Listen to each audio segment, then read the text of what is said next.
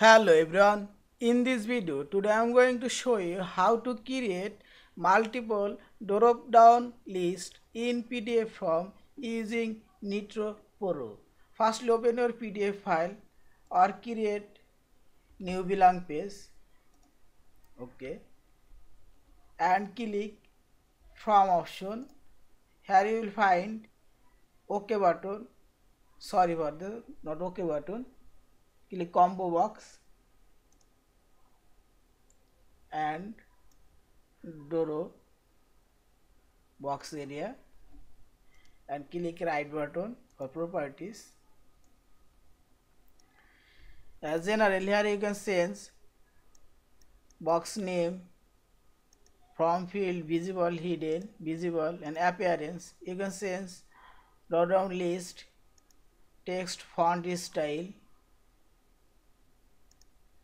text size, auto, text color. Here choose red and border color black, line thickness medium thick, line style solid, this, and fill color no, okay, and click this option.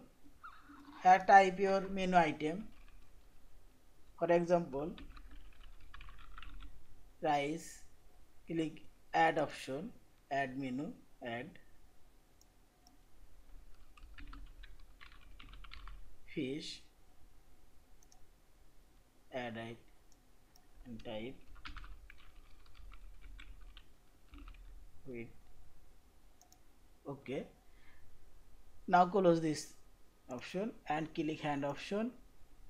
The drop down menu list we have created, click here, select fish, wait, and click combo box and draw box area, create same drop down menu list before we shown.